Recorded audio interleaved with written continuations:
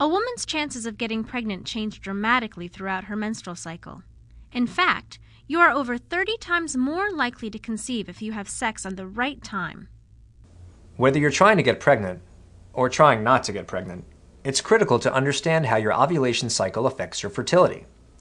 Ovulation occurs when an egg is released from a woman's ovary and is pushed down the fallopian tube, making it available to be fertilized. Ovulation and menstruation are both part of a woman's monthly cycle.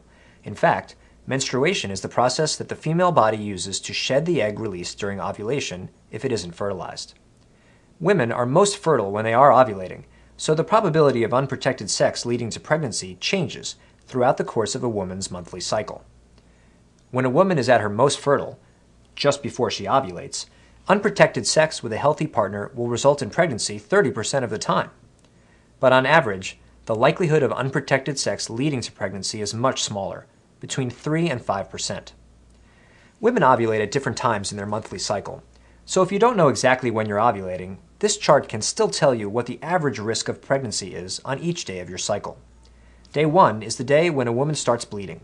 For most women, the chances of getting pregnant from having unprotected sex once during the first 5 to 7 days of the cycle is under 1%. From the 7th day to the 21st day of a woman's cycle, her chances of getting pregnant rise dramatically. Most women ovulate during this 2-week period. As a result, the average woman's chance of getting pregnant from having unprotected sex just one time is more than 4% from day 9 to day 19 of her cycle, and is over 8% from day 12 to day 14 of her cycle. After the 21st day of the cycle, most women have less than a 2% chance of getting pregnant each time they have unprotected sex. Remember, a woman's actual chance of getting pregnant on any given day of her cycle depends on when she actually ovulates. But even if you don't know when you're ovulating, these statistics can provide you with some good guidelines. If you're trying to conceive, these guidelines may help, but you'll improve your chances by determining when you're actually ovulating.